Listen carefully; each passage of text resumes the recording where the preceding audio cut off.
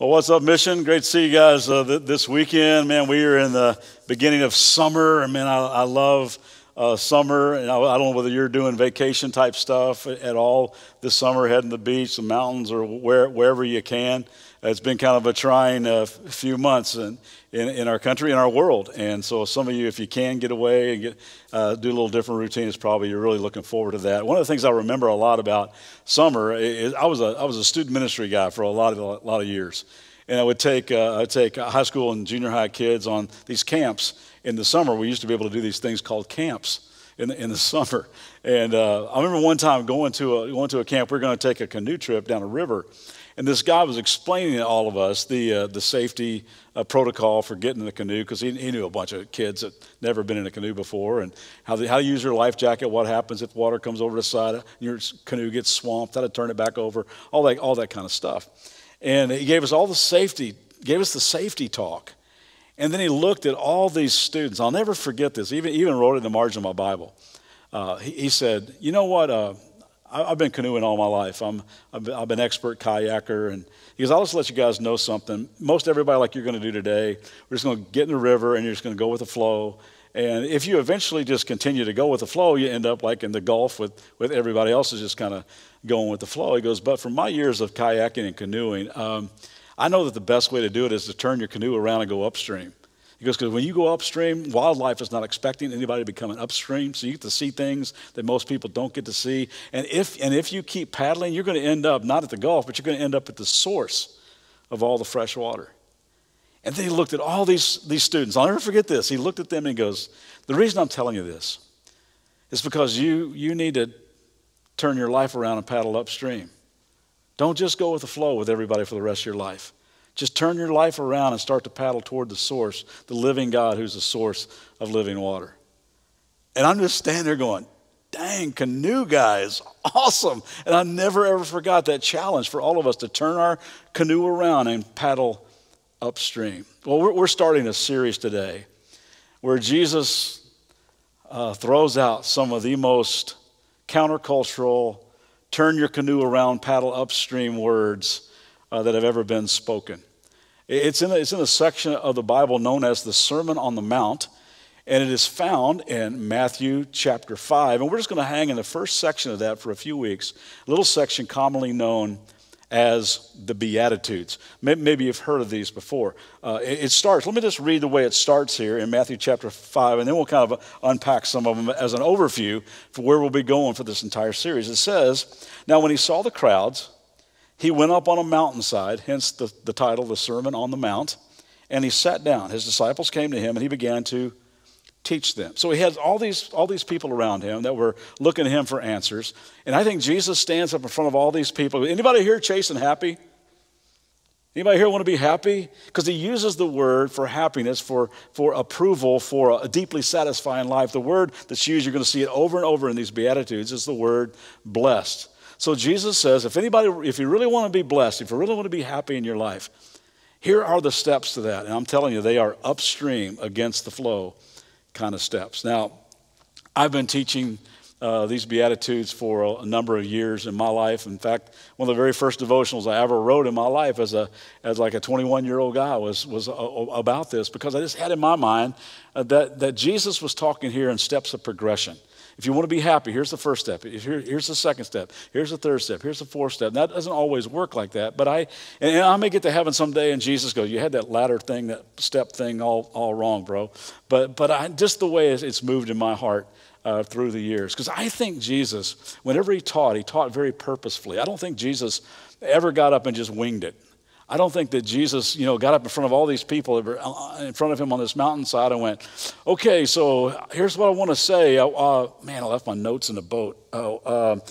Blessed are the, I don't think that Jesus was like that at all. I think this is a very purposeful progression that Jesus lays out. And maybe this will be helpful for you as we look at this overview for all these Beatitudes. And the way I've looked at it is like they're kind of like rungs on a ladder here. This is just the way I've looked at it in my life. And the very first rung on the ladder, Jesus begins this way. He says, if you're chasing happy, if you want to be happy, you want to be blessed, you want to have a deep level of soul satisfaction, blessed are the poor in spirit, for theirs is the kingdom of heaven. How's that for starters?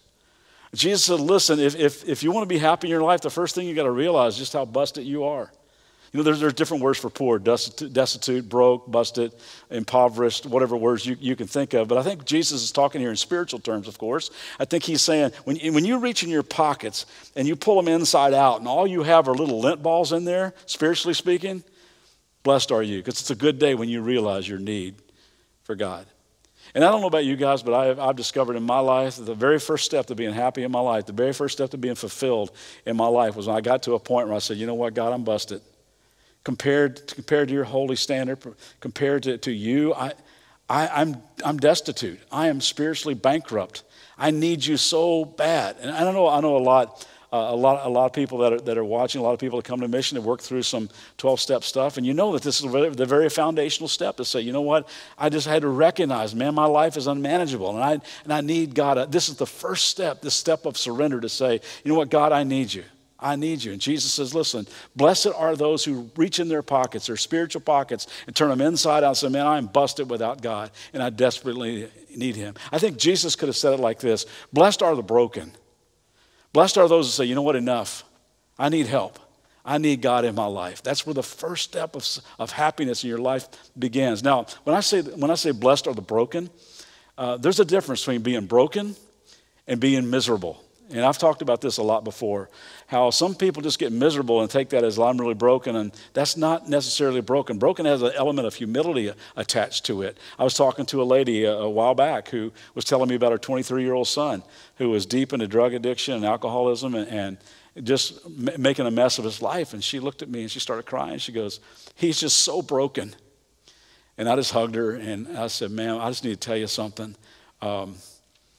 I'll pray for you and pray for your son, but you need to know he's not broken. He's just miserable because he continued to con her and use her and steal from her. And so there's a difference between being broken and being miserable. And when you move past the point of being miserable into the reality of, man, I'm broken, I need help, I need God, that's the first step to happiness in your life. So Jesus begins that way. He says, listen, anybody chasing happy, you'll never be happy until you recognize your spiritual poverty, that you really need God in your life. Then he says this, he says, blessed are the poor in spirit. And then he says, blessed are those who mourn. Now this one's always kind of puzzled me, this blessed are those who mourn, because it sounds so contradictory to say, happy are you who mourn. Now I think that Jesus was saying there's a day coming when those of you that have heartbreak and you're crushed in your soul, there's a day coming where you will be comforted once and for all. I think he was giving them hope. But I also think, again, if Jesus is laying this out in logical progression, I think he's saying, blessed are those who mourn over the fact they've just discovered they're spiritually busted. I think that's the way this progression goes, is the first thing you do is recognize that you are broken before God. Then it's got to move in your heart where you say, you know what, God, I'm ready to turn around. The Bible calls this repentance, making a U-turn, making a 180 and say, you know what, God, I've been walking away from you, but now I recognize my need for you, and I'm going to turn my life away from the way I used to walk, and I'm going to start walking toward you. Jesus said, blessed are you when you get to that point, when you mourn over the fact that you are spiritually busted. So then he says this, he says, blessed are those who, what was the first one? Blessed are those who are poor in spirit. Blessed are those who mourn. Mourn over what? The fact that they're poor in spirit. And then he says this, blessed are those who are meek.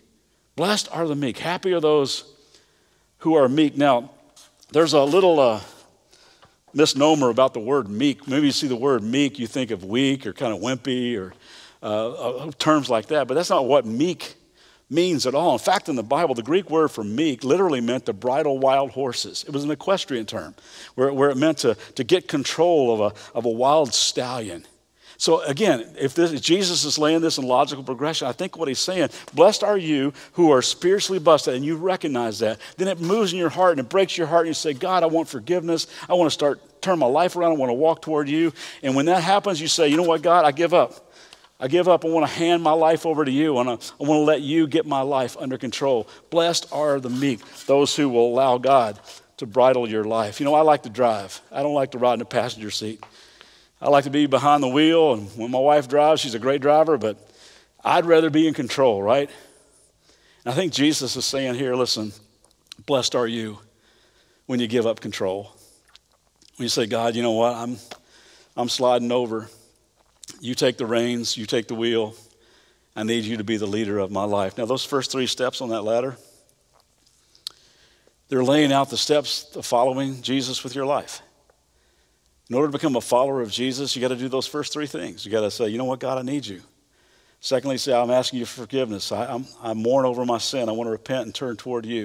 And the third thing is, I'm laying down my rights, and I'm surrendering my life, and I want you to control my life. And Jesus says, man, if you do those things, gosh, happiness is going to start to flood in your life. And it's been so cool since mission started 8 years ago to see so many people take those first 3 steps and say, I'm surrendering my life to the will and control of Jesus Christ. I want him to lead my life.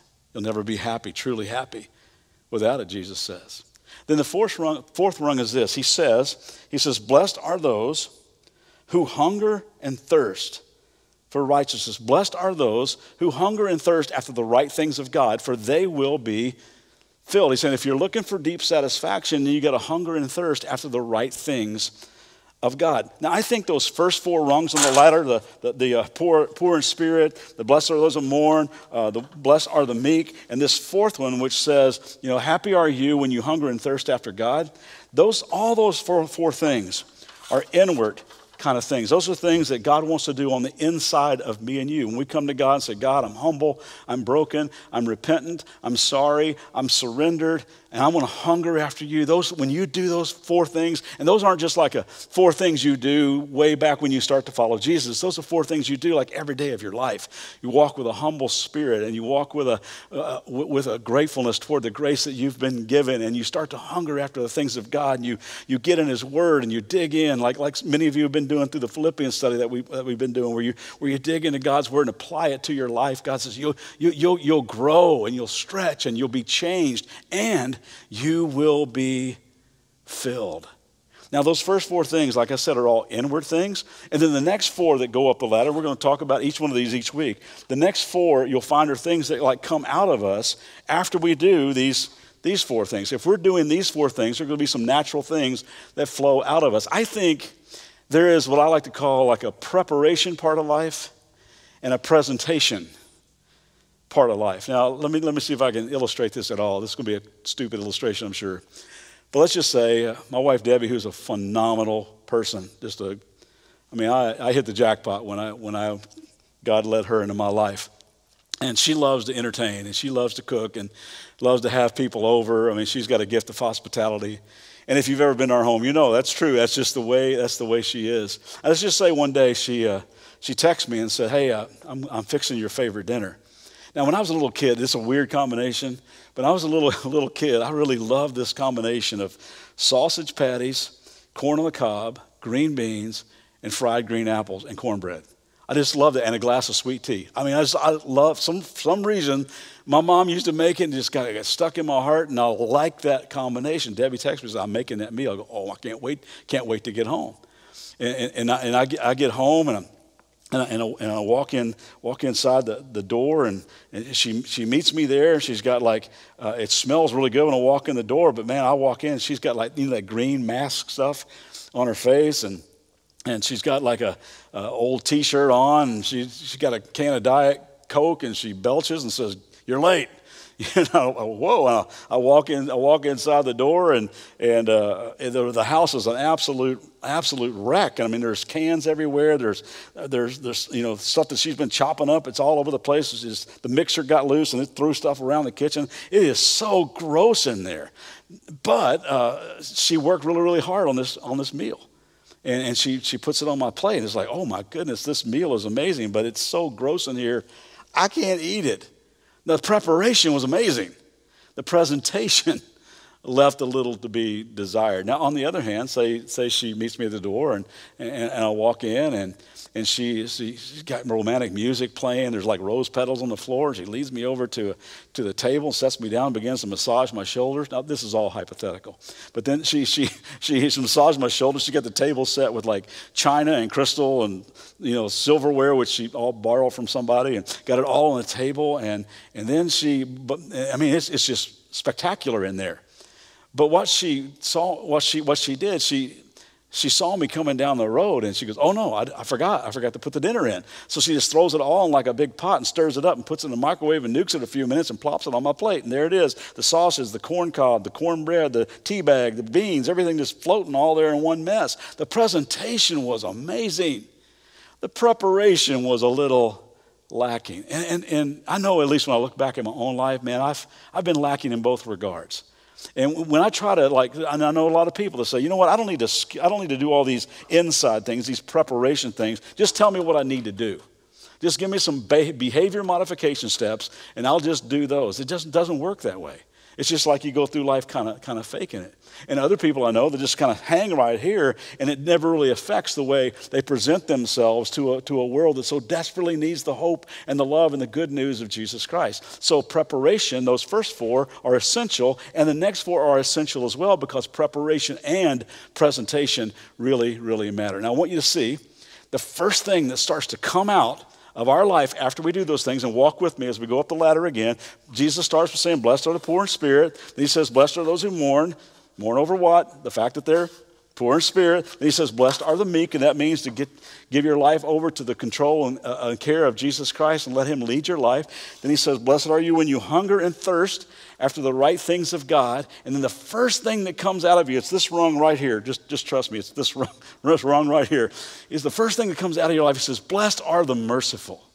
Isn't that cool? The very first thing that starts to come out of us in this presentation type of thing is the thing we just received from God. Blessed are you who are merciful. Now, we talked last week a little bit about that word mercy, and we learned that the Greek word for mercy and compassion is that word spalachna. Remember that from last week? Talk about spalachna, that churning in your gut that won't let you rest until you do something for somebody else. Jesus saying, happy are you when you got spalachna, when you realize you have received mercy from heaven, when you receive compassion from heaven, and now it stirs in your heart in such a way that you have to give it away to other people. You'll know in your life, you'll be blessed when you get to that point in your life, when you live like that. I used to, like I said, do these summer camps and stuff, and a guy that I've done camps with before, way back in the day, was a great dude, great preacher. His name was Tommy Oakes, and he was from Tennessee, and I grew up in Kentucky, and I talk a little funny, but he talks really funny. I mean, he's got a real hickey accent, and he would walk around. He's a great guy. He'd walk around camp, and he'd do this all the time to kids. He'd walk up to kids and go, hey, hey, hey, hey, hey. I go, what is that? So I took him aside one day and said, Tommy, why do you do that to kids? Why are you always going like this? Hey, what does that mean? He goes, Mike, you know what that means? That right there means God loves me.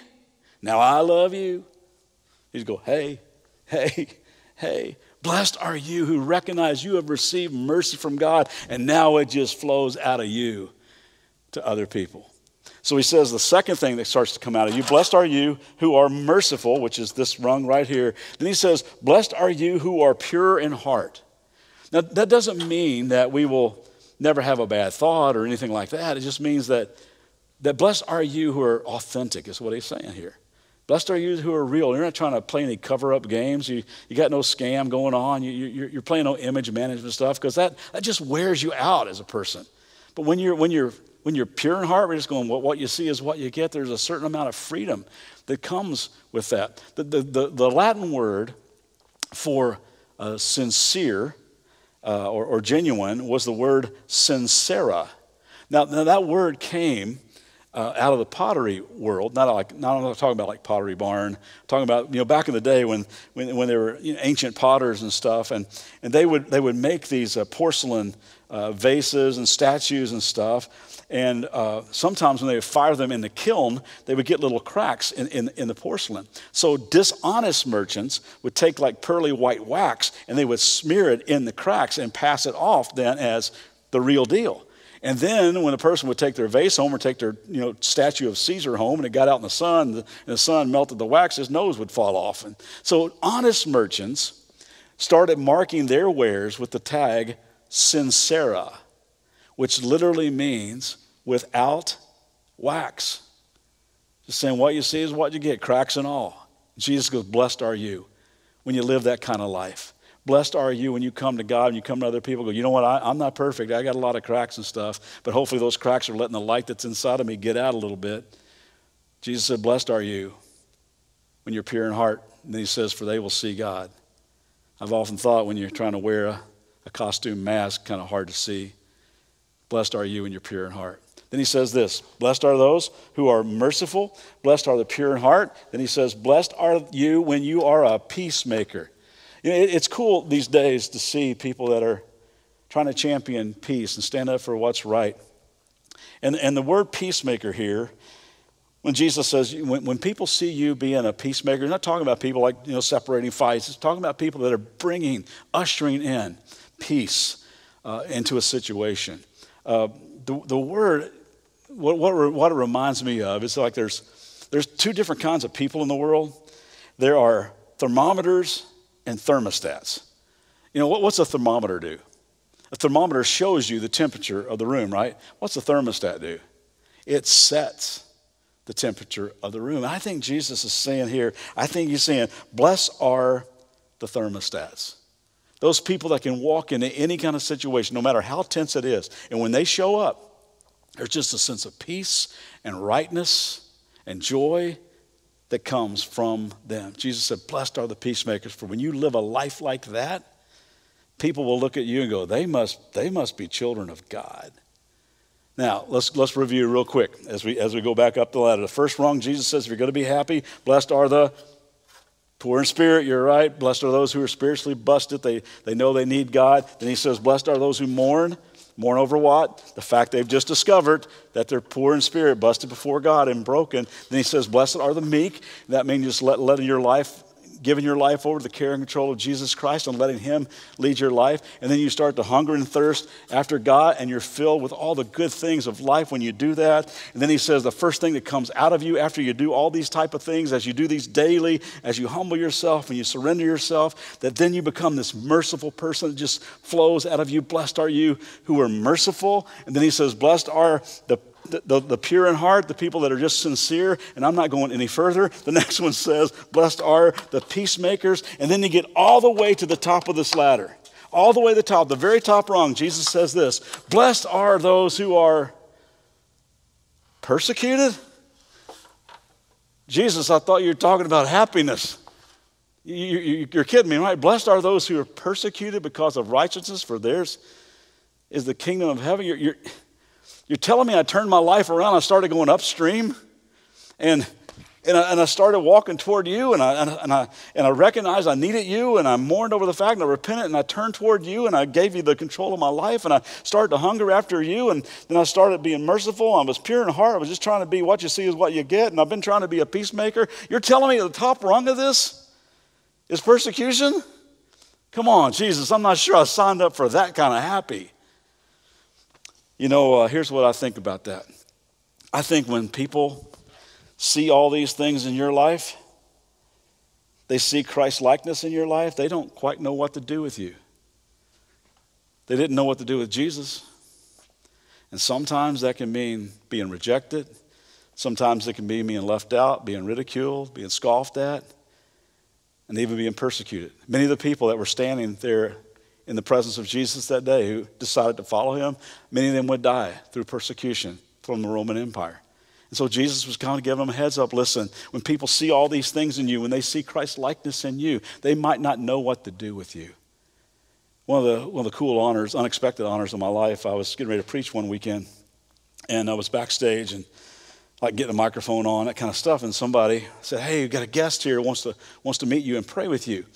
And we had just done like a fundraising thing to deliver all these Bibles to the underground church in China, because people literally had to go underground to meet as Jesus followers. And they said, this is not his name, but they call him Peter. And he is one of the founders of the underground church in China, and he would like to come backstage and pray with you. They were visiting the United States to thank people for what they've been helping them do. He had another guy with him. They said his name was Barnabas. That wasn't his real name either. But so Peter comes backstage to pray with me, and he didn't speak English, but it was such an honor to meet him, a guy that had risked his life many times over to spread the good news of Jesus Christ in a communist country as China was and is. But I couldn't help but notice as he stood there with me that several of his fingers were all crooked and bent because they had been broken many times through police officers, people there that, that work for the government that forbid him to preach and teach the name of Jesus. He had cigarette burns up and down both arms. It was just like, oh my goodness. And they asked if he could pray with me, and he prayed with me, and he put his arm around me, began to pray, and he prayed in Mandarin. I didn't understand a word he said, but gang, I understood every word he said. I just knew this was a guy who said, you know what, I want to live like this. And if I get to the top and people don't know what to do with me and they persecute me, it's okay, because Jesus told me, rejoice and be glad, because great is your reward in heaven. I can remember that day when I went out to preach, I thought, man, if this guy can do it, I can certainly do it today. And it filled me with so much courage. I don't know where you're at on this ladder. Maybe right now you're receiving some persecution, some rejection, some standoffishness or worse because of you following Jesus. Jesus, it's okay. Rejoice and be glad, because someday it's all going to be well. Or maybe you're not even really kind of started your journey, and maybe it's time for you to say, you know what, I really need to recognize my need for God. To be honest, I've never really reached in my spiritual pockets and seen what was in there and recognized that I'm busted. Maybe I need to start there. Maybe that's you today. To say, you know what, I want to start this journey with God. Or maybe you've kind of done that, but it's kind of been a fleeting thing, and it's never really moved you to action. You never really have let it stir in your heart and move you toward turning your life toward God and saying, God, I want you to take the wheel of my life and drive my life. Or maybe you're kind of stuck on the first three. You never got to the fourth one where you really started to get into God's word and started to grow and hunger and thirst after the right things of God. I just challenge you, wherever you're at, just take the next step. Just take the next step. Maybe during these difficult times in our country right now, you can say, you know what, I'm going to be a person that just goes around expressing the mercy of God that I have received. I'm going to be pure in heart. I'm going to be a peacemaker. I'm going to be a thermostat that changes the environment, any environment I go into. Which rung are you on? I'll just ask you just to pray. And as we go through this series together, and we're going to break each one of these down each week, that you would just kind of say, okay, God, move me on to a deeper walk with you and another step of growth, so that my life can go upstream against the flow toward the source of living water. Let's pray together. Father, I'm grateful for this series that we're launching into, and I thank you, Jesus, for these countercultural words. Thank you for the challenge they have been in my life. Thank you for the clarity they've been in my life. I thank you for the countless people that are out there chasing happy, that maybe these words would recenter them and go, oh, so that's what happiness means. That's where you find true, deep satisfaction. That's where you can look at your life and go, I'm so blessed. Father, I pray that you would grow us up every week as we walk through these Beatitudes. I pray, Jesus, that your words would penetrate deep into our spirit, and that the Holy Spirit would do something amazing in our life and in our church, and as a result in our homes, in our neighborhoods, in our community, in our state, in our country, in our world, through us. And I pray all this in your name, Jesus. Amen.